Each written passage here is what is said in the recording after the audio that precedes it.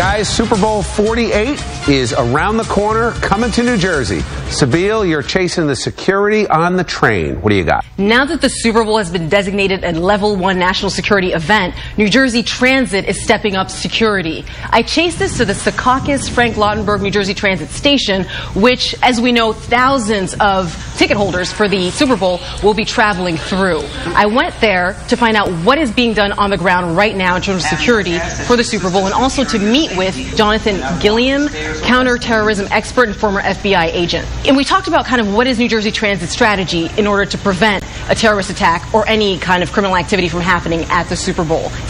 You're going to see a greatly heightened awareness of all the federal, local, and state groups that are going to be there, and you'll see a presence of them.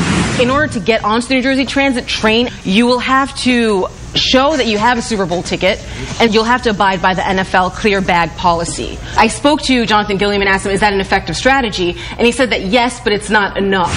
It's effective, but it's not complete. So you need to do more things than just that, such as having people that are trained to look for certain things in certain bags. And I can search 1,000 bags, but if I don't know what I'm looking for, it's not going to do me much good.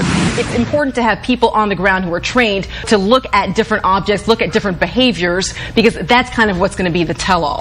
And the way these groups work nowadays is that they really are professional, unconventional warfare units. That's what they are. I don't like to necessarily only look at terrorism. I look at criminal and deranged attackers as well.